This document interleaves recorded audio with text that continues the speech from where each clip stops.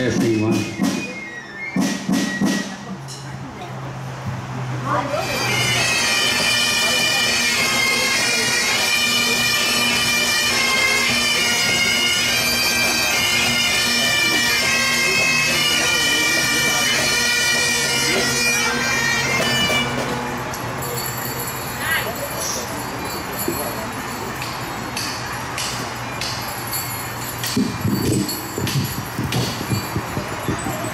Good morning.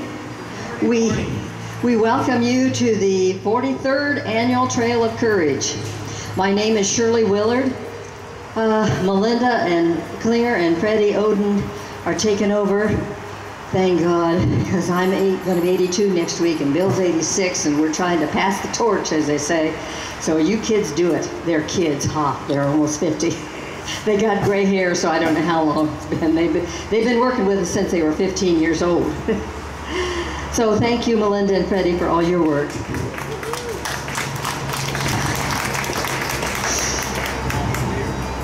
Okay, we started the Trail of Courage in 1976 for the National Bicentennial. And boy, has it grown and changed and improved. We've learned a lot, including history of this county, the Potawatomi, historic clothing styles, traditional music, and dance. We were really ignorant when we began this festival in 1976. We didn't know any of that stuff. The first Trail of Courage Festival was held in a hayfield on Clyde and Opal Neff's farm on Indiana 25, south of Rochester. Then it was held at Bob Kern's pine tree land across the road and across the river from where we are now. And in 1985, we purchased this land. By we, I mean the Fulton County Historical Society. 35 acres for $30,000 from DeKalb Seed Company. So this land is a mile long, but only 300 feet wide, so it's perfect for a festival. It floods down here, and it really flooded this last spring, so there was a lot of mud to shovel, well-dried dirt to shovel out of the booths when we were getting ready here for the trail this year. The Trail of Courage has grown in attendance from 1,200 in 1976 to today about 14 to 18,000, depending on the weather.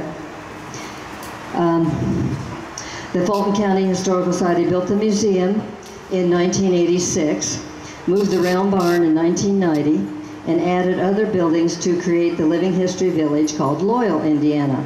There was a little village west of here, and its name was Germany, because there were a lot of German settlers. But when America went to war with Germany in World War I, they changed the name of that little village to Loyal. So it's not on the map anymore because there's no village there, but we call our village up there Loyal, Indiana. You can visit several of these old buildings now as they're open this weekend and free of charge up there. A tornado in 2015 took down the round barn and the old Kewanna Jail and the Athens Cider Mill, which is up there in the village. The round barn was rebuilt with insurance money. The cider mill was rebuilt by a donation from the Swartz and Nelson family, their family had had the cider mill years ago. And finally this summer, the Kewanna Jail was rebuilt by volunteers Bill Willard, Bruce Baker, and some others. Bruce was a former sheriff here, so he's taken a special interest in the jail, thank goodness. We pray that we will never have a tornado again. The round barn was taken down by tornado in 1989, and then in 2015, and that's enough. We will now raise the flag. So, let's see, River Valley Colonial Fife and Drum Corps and the Anderson Marching Highlanders will play, and Bill Willard and George Godfrey will raise the flag. We need to give us, it's a 1825 flag, I think, but they don't decommission the flag, so we need to give it our respect as if it was our flag today, because it is a historic flag that represents America.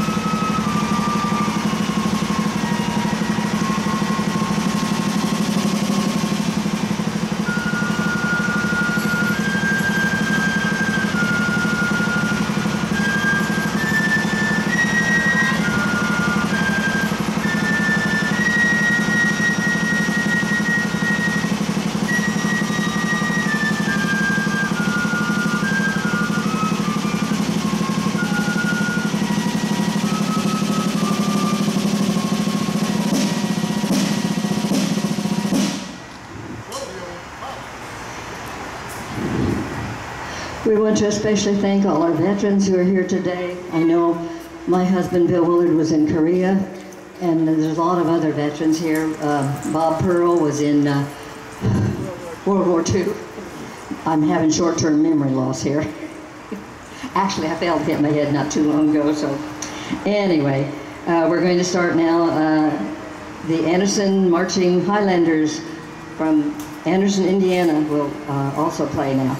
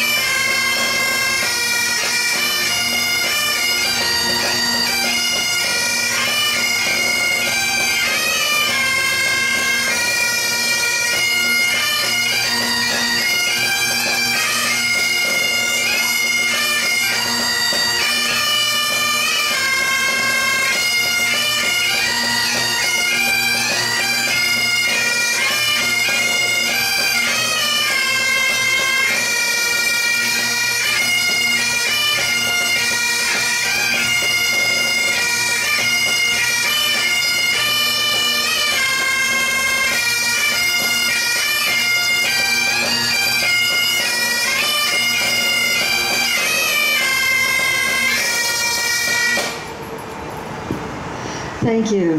My husband wanted to mention that this flagpole was a tree that was here. And when we bought this land in 1985, we saw there was already a circle. And this one tree was nice and straight and tall, and he said, well, that'll be our flagpole. So it was like God intended this to be here for us. So I want to give you a little bit of history of the Trail of Death. This was a very black mark on Indiana's history. Here, Indiana's named for the Indians, but they drove all the Indians out. The Potawatomi were forcibly removed in 2 or 3 removals. The worst one was 1838, which is called the Trail of Death, when so many died. They were marched at gunpoint down Rochester's Main Street, September 5th, 1838. We never want to forget that. We want to remember and do better. We can't go back and change history, but we can recall it and honor the people that tried to do good. Just like today, we don't all agree with what our government's doing, and not all the people in this area agreed with removing the Indians. There were Rochester housewives who came out and gave them hoe cakes to take on the journey. There was a little boy about 10 years old named William Ward who wanted to follow them because they were his playmates. And he followed him, and his mother caught up with him a mile south of town, which is about where McDonald's is now, and took him back home. But he kept in contact with the Potawatomi after they got to Kansas, and when he was an old man, he told his story, which is published in a book called Home Folks. We have it for sale at the museum, and a lot of other people told their memories in that book too. But it's interesting that he said he kept in contact with them and continued for the rest of his life to consider them his friends. But after that, it seems like nobody reached out to the Potawatomi until we began doing it in 1988. So we were getting the Howdy Con newspaper because of Jerry Lewis, who is a citizen Potawatomi. And I saw in the newspaper a letter from George Godfrey, and he's in the red shirt. And he said that he was at the beginning of the Trail of Death, and he was at the middle there in Champaign, Illinois, wasn't it? So he thought something should be done to commemorate the 150th anniversary. And I wrote to him and said, well, we're at the beginning of the Trail of Death, and I think something should be done too. So we started working on commemorating the Trail of Death in 1988 and organized a commemorative caravan. And we've traveled, this will be every 5 years, we've traveled on a commemorative caravan from here to Kansas. And we'll be doing that again starting Monday, September 17th to the 22nd when we get to Sugar Creek, Kansas. So if any of you want to go along with us or travel with us the first day or any part of the day, why, just come and follow along. And we'll be stopping and giving programs at various places. Let's see, I want to introduce our honored Potawatomi family, Gary Whiskey Giamayuk, and his wife Rosie, and Kayla and Sen. daughter, and let's see, Sen's 5 years old now, and Sen likes to dance, so you'll see him, I think all of them, but I know Sen likes to dance.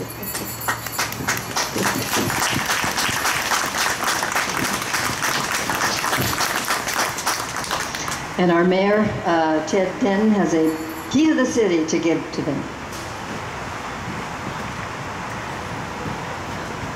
Thank you, Shirley, and thank you for having me here again. I think this is the third time I've been out here, and it seems to just get bigger and better every time we're here.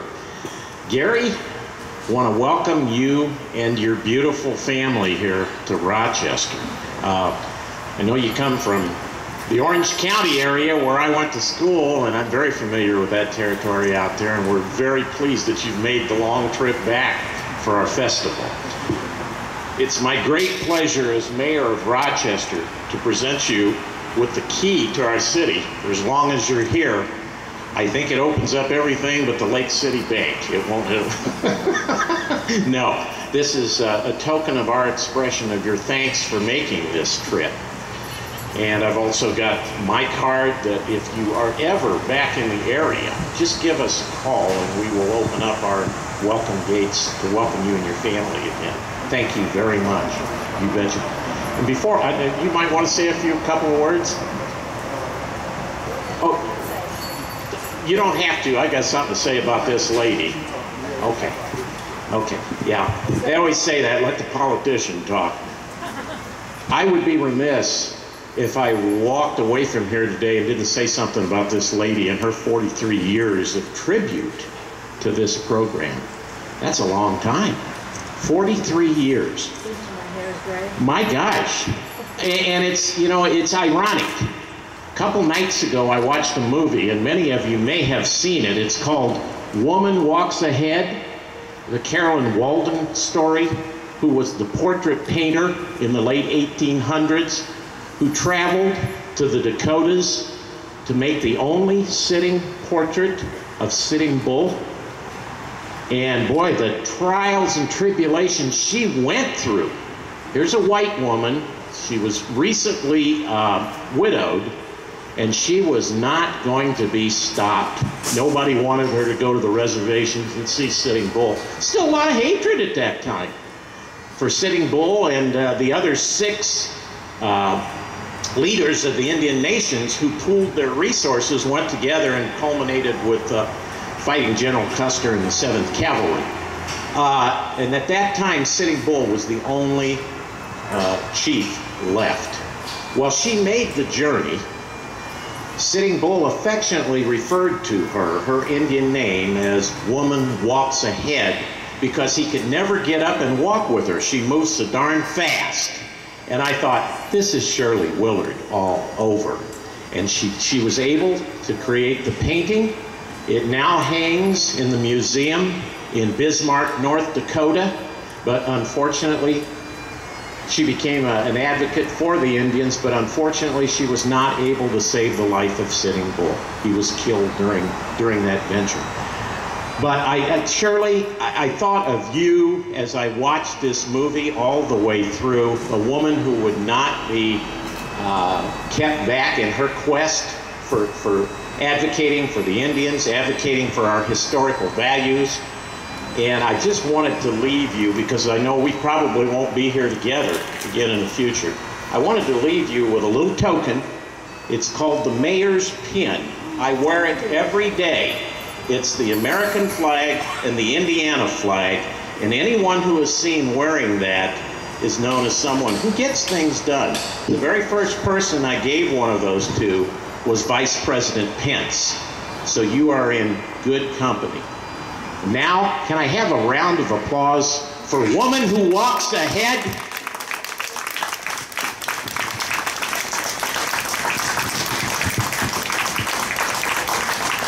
Thank you.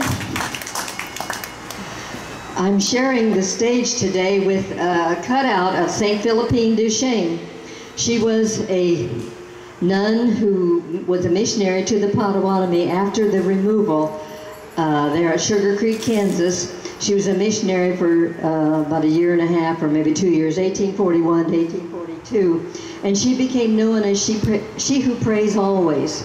She was an elderly nun. I know just how she feels. I'm getting elderly. But anyway, she couldn't do any hard work. That's me too. I can't do any hard work. But she taught the Indian children their prayers and how to sew. And they would notice her praying at night. The next morning, she was still in that position. They thought, do you suppose she's really praying all night? So the children put little pebbles or acorns or something around her long black robe and discovered the next morning they were undisturbed. So she really did pray all night. And she became known then as She Who Prays Always. I forget the Potawatomi words for it. Do you know the words for it, Bob? Yeah, the name. There's a Potawatomi name and I've heard it. But anyway, She Who Prays Always is the translation. So if anybody wants to get their picture taken with St. Philippine, thanks to Bob and Janet Pearl, she'll be on the stage here for we can move her to one side or wherever you want to take a picture here. So we thank all of you for coming here, and the next half hour Gary will be talking about the Prairie Band and his family. So how far behind am I? Oops, just about on time here. So the next half hour is already passed. So we'll get ready here now for Gary to give his talk. And let's see. I didn't get all the Potawatomi introduced. If you'd please hold up your hand or something. George Godfrey. Did James Olivia Hillman get to come? I don't think he did. He was your cousin. Peggy King Anderson, they're going to be here this afternoon. Teresa and Wayne McNary and son John. They were here last night for our meeting, but they'll be here later today. Sharon Hoogstraten family. Couldn't see her this morning. They're kind of late risers, maybe. And Bob and Janet Pearl here. They're Citizen Band Potawatomi. Tracy Locke and her daughter Erin. They'll be here later too. Martha Schmidt, the Wamigo sisters, I know are coming tomorrow. Jeannie, Carmelita, and Kathy and Lisa. And Judy Malott and her daughter Nicole Emmons. Barbara Bowers, Joe Hamilton. These are some of the Potawatomi who said they were coming this weekend, but I don't know exactly what time. So this year, the Potawatomi Trail of Death Commemorative Caravan will travel from Indiana to Kansas, starting Monday, September 17th, and arriving at Sugar Creek, Kansas, September 22nd. If you're interested in going along for a day or more all the way to Kansas, fill in the registration form at the museum. We start out with a program at 9 o'clock Monday morning at Menominee Statue. Everybody know where Menominee Statue is? Up north of here on US 31, there's a sign that points toward the west and says Chief Menominee Monument. So you turn on that road and you go about 6 miles, and finally there's a sign there that says turn right. So then it's real close there. It's a huge statue out in the country. We want to acknowledge the people who passed away this last year. Sad to say, we miss them all. John Kleinhem, Gentleman John, a rope maker. Freeman Miller, a coppersmith. Singing Wind Rose. Harry and Carolyn Knopf, who were with the Miami Village here. Tab Van Meter, Judy Seckerly, Scott Henthorne. May they rest in peace, and our thoughts and prayers with all these families. Are there other Trail of Courage participants who have walked on? So we'll be open till 6 p.m. today, and we'll lower the flag at 5. Tomorrow we'll close at 4. If there's any changes in schedule, let me know and I'll announce them. We have a different program on this stage every half hour. We hope you all have a great day enjoying the programs and the food. There's apple dumplings and ice cream. Which direction are they? Down that way. And chicken and noodles and buffalo burgers and potato chips fried in big iron kettles. Apple sausage, fudge. Where's the fudge booth? You gotta find the fudge booth. I love that fudge. Corn on the cob, turkey legs, Indian fry bread, tacos, and more. So Anderson Marching Highlanders, they have a booth here too. And I think you're having what? Pulled pork sandwiches, macaroni and cheese pie, and Wazo, spiced apple cider. So that's new this year. The Rochester Masonic Lodge, number 79, will serve pancakes and sausage for breakfast. Well, we're going to have a lot of fun today, so, and learn some history too. Stick around for Gary to tell the history of the Prairie Band Potawatomi and his family. So River Valley Colonials, will you lead us out? Thank you.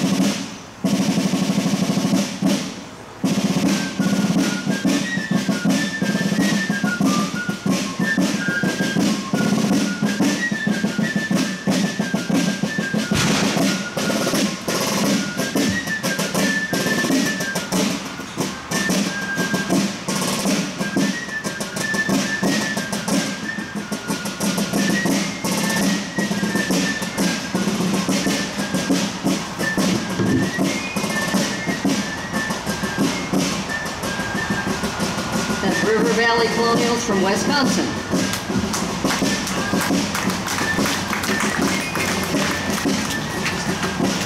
And now the Anderson High School Marching Highlanders from Anderson, Indiana.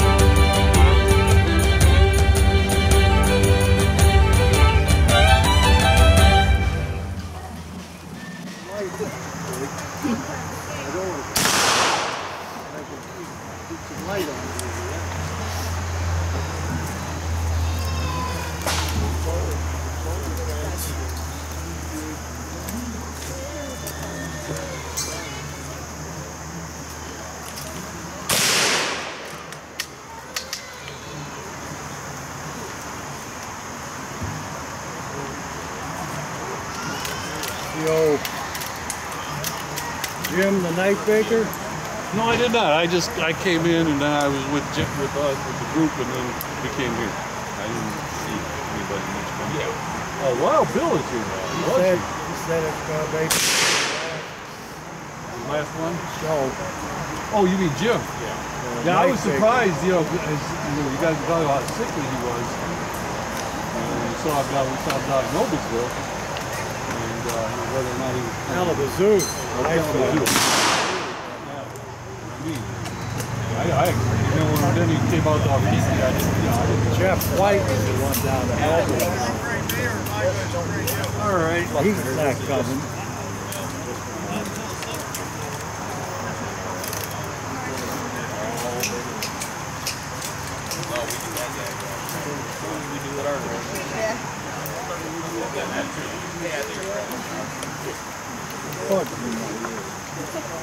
Yeah. Who's that?